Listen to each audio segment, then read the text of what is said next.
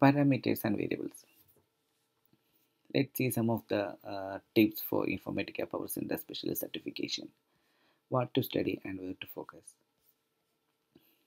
As you know here, from this topic you will get 6 questions, and you can find those questions in the Designer Guide, Chapter 7, Mapping Parameter and Variable, and also we have Advanced Workflow Guide document. In that document, the Chapter 15 and 16 both are talking about parameters and variables, both in mapping and the workflow.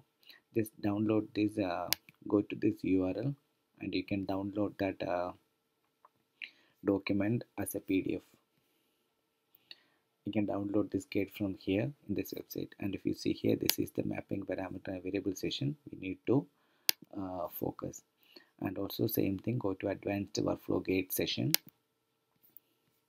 You can download it, go to the respective chapter 15 and 16 and cover those topics.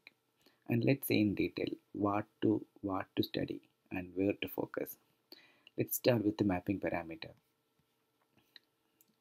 So parameter, you should have the basic understanding what is mapping parameter, how we can assign the default values for parameter field, and the important thing is like the priority. As you know, in multiple places we can give initial values, like either in the parameter file or in that pre-session variable, or in the initial value from the repository, or the data type, the default data type. If you have the option to give the data type when you define the parameter file.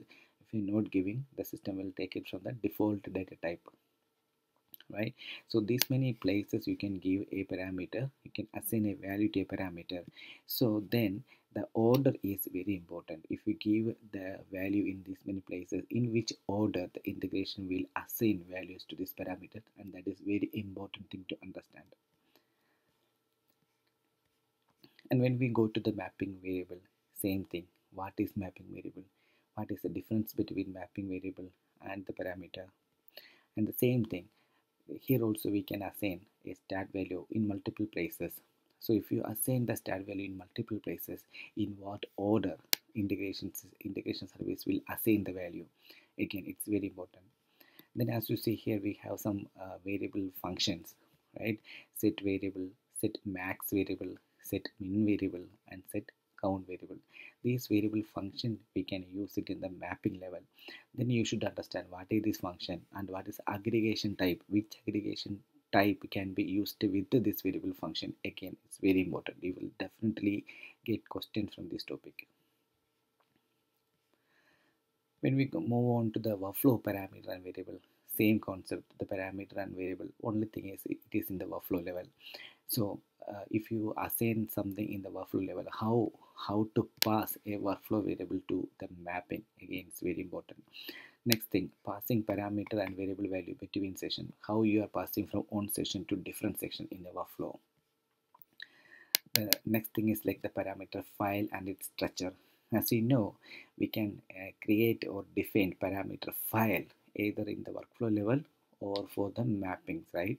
So think about, you have one mapping, you have one workflow, and you create a parameter file for the workflow, and again you create another parameter file for the mapping.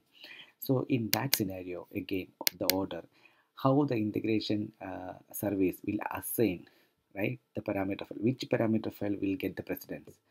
It's very important thing.